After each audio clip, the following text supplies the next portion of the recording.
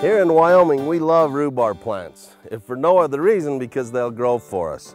This is a great rhubarb plant, 3 or 4 years old, and today it's ready to harvest. So you can harvest in 2 different ways. We can just take a pair of scissors, a good sturdy pair. We can come down and get real low in the plant and cut it off. Or even easier, we can just pull them. So when we pull them, we are going to want to cut the leaf off.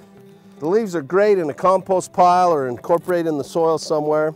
We certainly don't eat the leaves ourselves, and we don't feed them to animals. The leaves can sometimes be high in toxins. Rhubarb is a great treat in pies, cakes, different desserts and drinks. So we take this in the house, we can wash it up a little bit and cut it into whatever size we want to. The best way to get a rhubarb plant started in our yard is to take a cutting from the roots. So what we'll do is we'll dig down and take out a good big cutting of that big white root.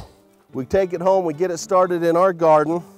We'll want to give it extra water, and we won't want to cut it for the first year.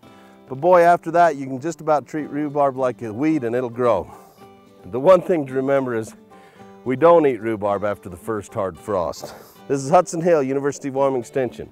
You're watching From the Ground Up.